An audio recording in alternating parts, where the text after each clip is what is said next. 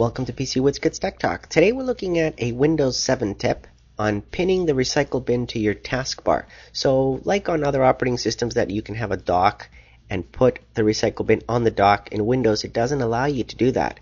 So you can't really pin the recycle bin there so you can drag and drop and access your recycle bin quickly.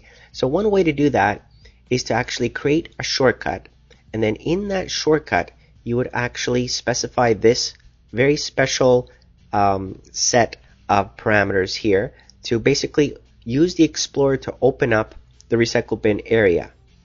So once you specify that in there, and make sure you type it in correctly as I specified, then you can rename that shortcut to whatever it is that you want, and that's it. That basically creates the shortcut that then you can drag onto your taskbar. Now you can also change, of course, the properties of that shortcut and change the icon for it, so that way it matches something closer to the recycle bin, or get your own icons and replace that with your own.